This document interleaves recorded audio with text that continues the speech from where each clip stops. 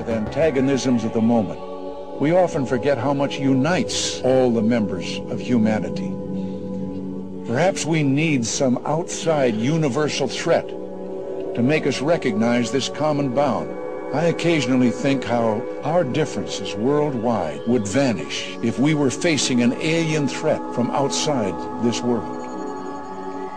And yet, I ask you, is not an alien force already among us? When it comes to Von Braun, I cannot help but wonder if at the end of his life, he had second thoughts about many of the things he had participated in during his younger years, as on his deathbed, he warned his friend and co-worker about the agenda that he had helped materialize in his earlier years, the agenda he had left out in the open. Dr. Carol Rosin worked with Von Braun and became a close confidant. She was an aerospace executive and missile defense consultant. According to her, Werhner Von Braun became close to her near the end of his life. He seemed to want her to understand a dangerous sequence of events that he believed were pre-planned by a covert group he was once involved with.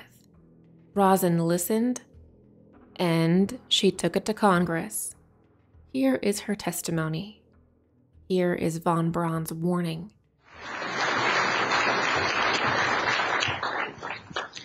Good morning. My name is Carol Rosin. In 1974, after being a sixth grade school teacher, I was introduced to the late Dr. Werhner Von Braun in the U.S., the father of rocketry. In my first meeting with him, during that first 3.5 hours, he said to me, "Carol, you will stop the weaponization of space." And I said, teachers don't stop until June. He said, "No, you have to understand. This is February. And we have to prevent the weaponization of space because there is a lie being told to everyone that the weaponization of space is now first being based upon the evil empire, the Russians. There are many enemies," he said, "against whom we're going to build this space-based weapon system, the first of whom was the Russians, which was existing at that time. Then there would be terrorists. Then there would be third world countries. Now we call them rogue nations or nations of concern. Then there would be asteroids. And then he would repeat to me over and over, and the last card, the last card, the last card would be the extraterrestrial threat." Well, at the time, I kind of laughed when he said asteroids, and when he said extraterrestrials, I knew I wasn't going to deal with that subject. And now we hear on the news just today, this week, that they've slid in another enemy. Only this time we're going to protect our satellites. In other words, we have to have some reason to spend these trillions, to waste these dollars on a space-based weapon system, and they're all lies. This is a system, he told me, that would never protect anyone. Even back then, he talked about suitcase bombs. He talked about chemical, viral, bacterial, biological warfare, that these space-based weapons would never protect us against. And then he told me that, in fact, if you travel around the world, which I did after he died in 1977, I met with people in over 100 countries who were friends. They didn't want to build space-based weapons. I became a space and missile defense consultant, and I worked with people around the world. I became an advisor to the People's Republic of China. They don't want to build a space-based weapon system, and he told me back then that they didn't. He said, "Go to Russia. They're considered to be the enemy." I got on a plane by myself. When I got to Russia, I had a list of people that I had read out of the newspaper. Chernenko was in office then. He was the only one I didn't get a chance to meet. They introduced me to everyone when I got there. And when I got back, I said, "Oh my Lord, this man is telling the truth. There is no threat." And I've been waiting until this day for 27 years, and I'm expecting the spin to happen, because he also explained to me that as a military strategist, as a person who worked on the MX missile, which I did later, he said, "You will find that there is going to be a spin to find some enemy against whom we have to build space-based weapons. And now we should expect the spin," because he said part of the formula for the intelligence community is if they might have a weapon, then we have to consider that they do have these weapons. So now they do have these weapons, so now we have to build these weapon systems. And that's the formula, except that it's all based on a lie. So, Werhner Von Braun warned that there would be a sequence of events that would occur that usher an unwitting humanity into a dark, tyrannical age, a new world order. That a dark, covert group would manipulate us by creating false events that trigger our greatest fears. They would use these events and use this fear so that they can then weaponize space. And from that position, exact an unchecked and complete level of power over the earth, over humanity. This would occur first through conflict with Russia. Terrorism would follow, asteroids, and then last of all, the extraterrestrial threat. So the last card, according to Rosin and Werhner Von Braun, would be exactly what he described in his book, Project Mars, the weaponization of space. What is even more chilling is that apparently this threat agenda did not die with Werhner Von Braun, because as recently as 2016, new characters have stepped forward to reveal that UFOs are not only real, but a potential threat to humanity.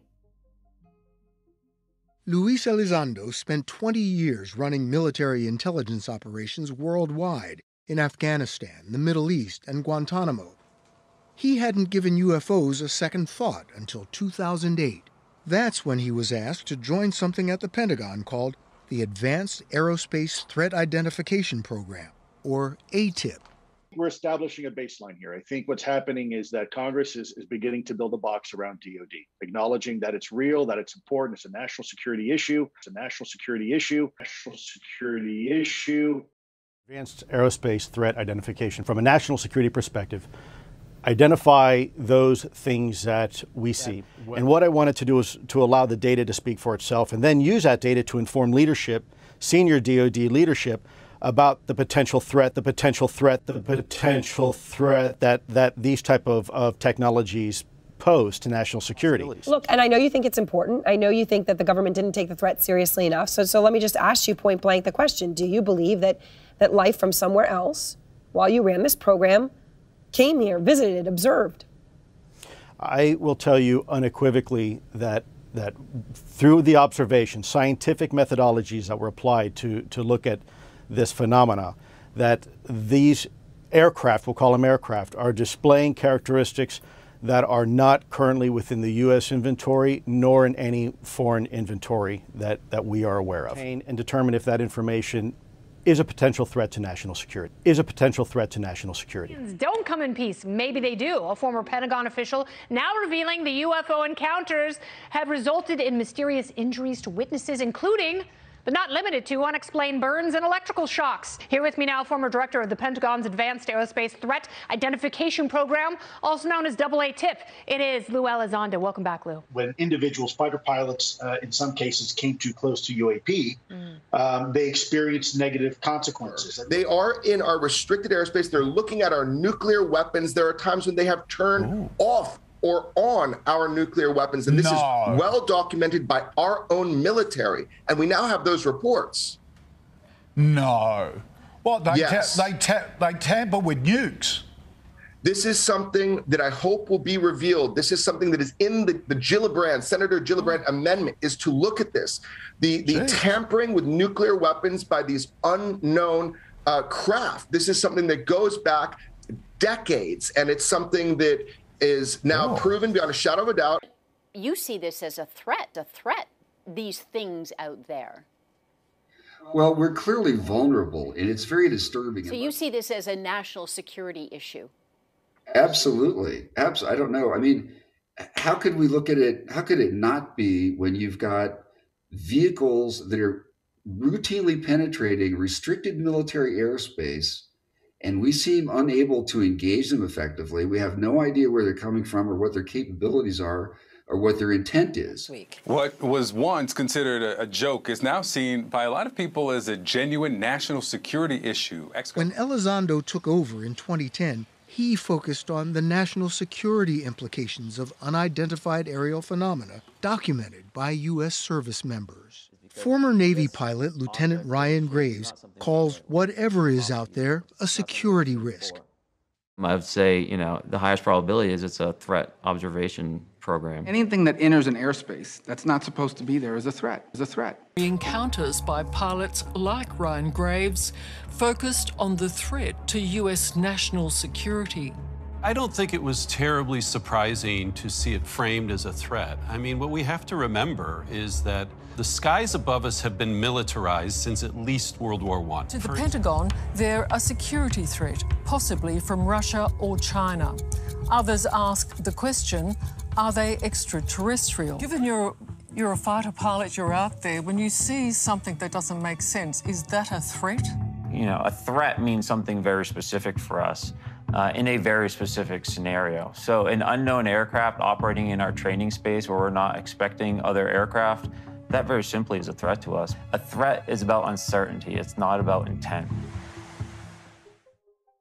These rather predictable announcements just so happen to align with a devastating pandemic and now a potential war with Russia.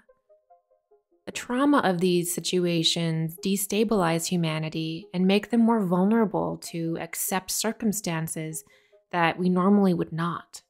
Almost all cards are being played at once. Pandemic, a war, economic uncertainty, potential food shortages. We can't help but wonder, is all of this to break us down so that we accept a new paradigm?